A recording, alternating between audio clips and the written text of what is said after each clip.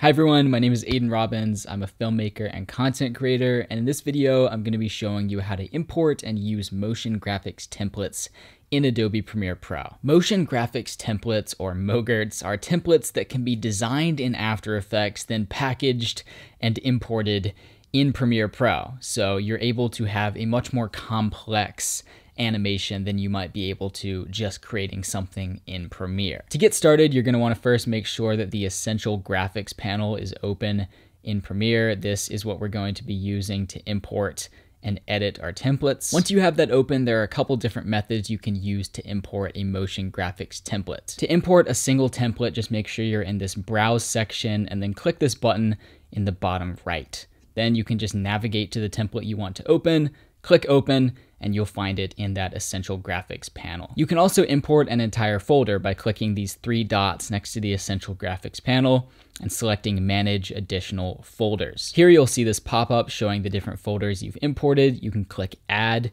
in the bottom to import a new one, then just navigate to the folder that you'd like to open. Mine is this photo collection slideshow right here. Click Select Folder and you'll see it now appears in the menu. Then we can just click OK. To access those templates we just imported, you can just check off this box next to local, and then you can select the folder we just imported from that dropdown, and you'll be able to view all of the templates in that folder. You can see if we just take one of these and drag it onto our timeline, then this motion graphics template folder is created in our media bin. Then if we switch from the browse menu to the edit menu of the Essential Graphics panel, you'll see here we have all of the different options for editing this template. At the top, you can simply adjust the position, scale, and rotation of the entire template at once. Under that, we have some different options to adjust the colors of different elements in the template and adjust the theme. And under that,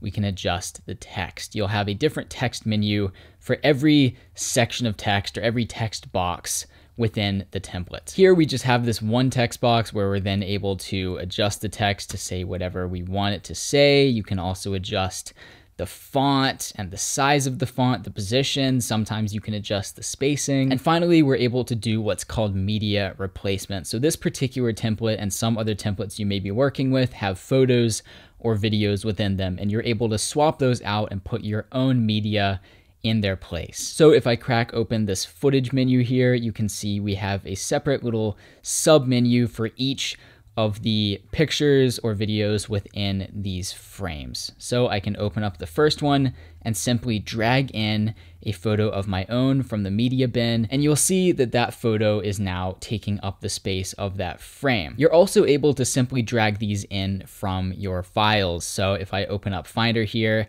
and drag a different image into our second placeholder slot here, you'll see it does the exact same thing and puts that image within that frame. And there you go. It's really that simple to work with these templates in Premiere Pro. And this is a really great feature for allowing you to do more complex animations and graphics than you would have been able to beforehand, having to work entirely within Premiere Pro, rather than being able to have these created in After Effects. Of course, different templates will include different options for adjusting colors and text and photos and videos, but I hope this video gave you the knowledge you need to jump in and start using MOGRTs in Adobe Premiere Pro.